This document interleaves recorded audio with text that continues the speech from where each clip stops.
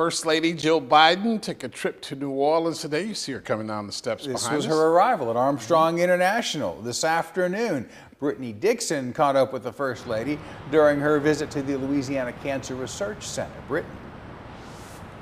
Yeah, guys, this is the first time the First Lady has been to Louisiana with that title, and it comes on the heels of the president's budget announcement where he asked for federal investment in cancer research. So today at the Louisiana Cancer Research Center, First Lady Jill Biden toured the facility with Senator Bill Cassidy and Congressman Troy Carter to see what exactly the state is doing to expand access to clinical trials. The Biden's goal is to cut the cancer death rate by at least 50% over the next 25 years. First Lady spoke to reporters today about how she thinks Louisiana can help make that happen.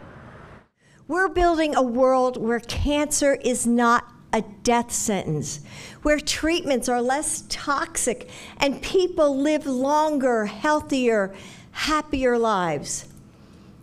It's ambitious, but it's also within our reach.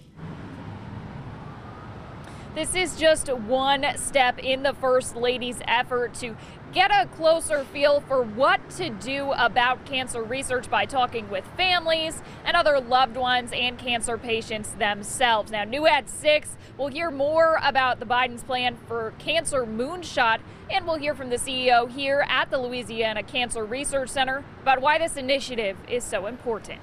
That looked like a pretty good visit there. Thanks so much, Brittany.